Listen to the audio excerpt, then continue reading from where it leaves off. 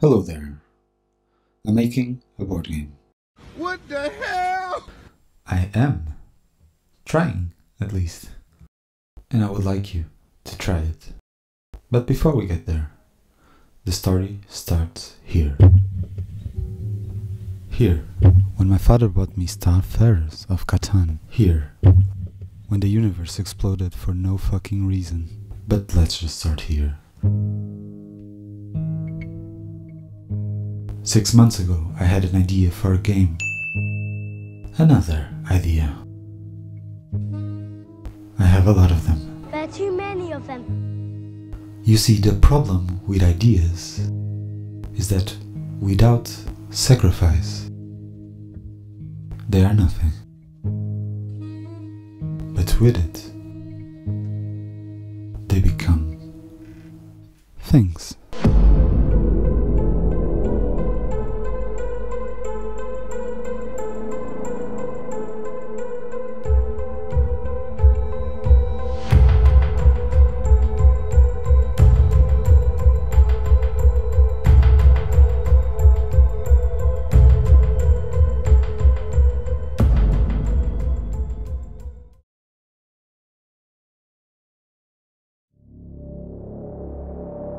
From the moment humans first established contact with alien life to the first invasion, it didn't take long.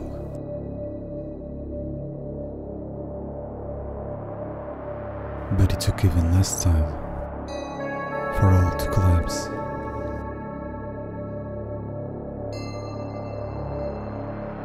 Monsters treat the earth like a playground. And those of us that survived were not the lucky ones. We're the leftovers.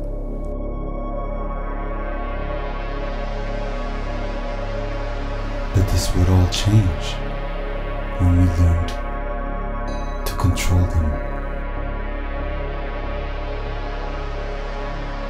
But instead of getting rid of them, we began to use them against each other.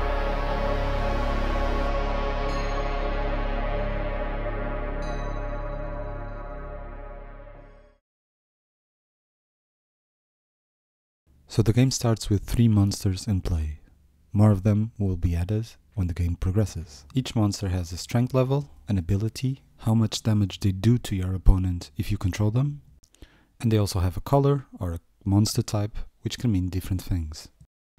Each turn, players recruit hunters from the market to join their tribe and to later join them in combat against the monsters. Each hunter has a cost for you to recruit them to your tribe, a gold value that they will later give you to buy more hunters, and they also have strength in combat and an ability. Hunters of different colors can do different things, so the reds are really good in combat, and the blue ones are really good in economy. Each turn, players will send hunters to try to control the monsters.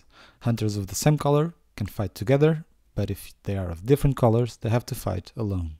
Players can either compete against the monster or try to fight them alone. In either case, the monster will try to fight back. Players will then select a combat card in secret, which will boost the strength of their hunter and also have special abilities. Once combat cards are selected, an ability is resolved, we'll reveal them one combat at a time, and the monsters will also get a combat card. They can get weaker, stay the same, or grow stronger. You can win the game in 2 ways, either by reducing the tribe health of your opponent to 0, or by an alternative victory condition, which is on some special monster cards. Lastly, if you control a monster, you'll get a cool reward from that monster's color. And that's it, so far. So if you have Tabletop Simulator, and you watch this video to the end, and you have a lot of patience, I would like to invite you to playtest the game with me and give me your feedback. I would offer you pizza, but unless you live in Portugal, that might be a bit hard. Thank you for watching.